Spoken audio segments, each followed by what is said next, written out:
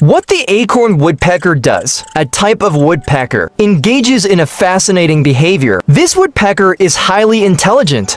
It plants seeds in a tree after creating a sturdy hole with its powerful beak beforehand. The purpose behind planting seeds in the tree is preparation for winter, when food availability begins to dwindle. Unfortunately, at times, the seeds planted on tree trunks are pilfered by squirrels and bears. Unfortunately, at times, the seeds planted on tree trunks are pilfered by squirrels and bears. These birds act collectively, utilizing their intelligence to safeguard the planted seeds. By forming groups, making it difficult for other animals to easily steal them. By planting seeds on tree trunks, they ensure survival during the challenging winter months when food becomes scarce.